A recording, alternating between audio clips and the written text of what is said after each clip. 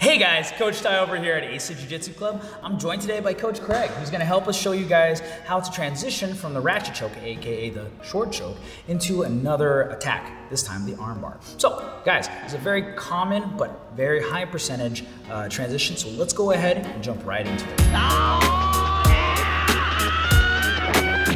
I'm okay.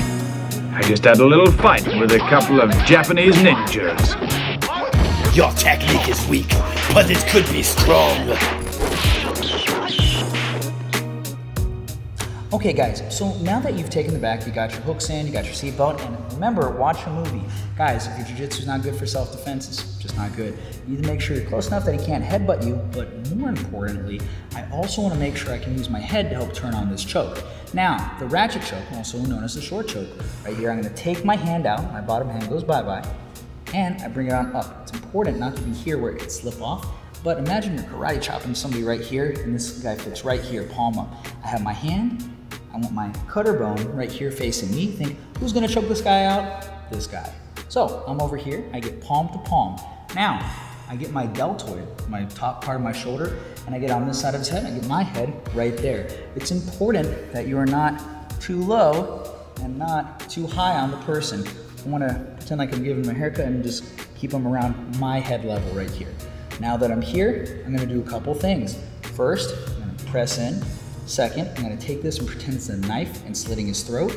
And then I'm gonna take my head, I'm gonna push it on down, and at the same time, I'm going to hug. So, push, pull, and compress, right there. Pro tip, if you're at the very end and you're just trying to get him, the last thing you can do, I can breathe in, expand my chest a little bit. Make sure that's like the very last thing that you do because you can't hold your breath forever. You wanna make sure you're getting good mechanics. Do not try to pull back. That's a beginner mistake. Remember, this is a compression. So I wanna take everything and squeeze it. Now, from here, sometimes the guy, he's wise to this. And he goes ahead, he starts trying to fight my hands and roll onto the side. So what I can do is take this on up. Notice how I created a space and I'm hanging onto his arm. My legs hook on over, boom, and I just let him fall into this area. And then from there, I pinch my knees together to raise the fulcrum, boom.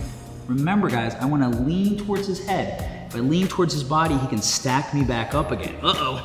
So I wanna lean towards his head. I attach it to my chest, boom, and you got your tap. So guys, that's your technique of the week. Remember, I'm Coach Ty, this is Coach Craig over here at Aces Jiu Jitsu Club. Guys, don't miss any new content and new techniques of the week. Go ahead and click the link below and make sure you subscribe.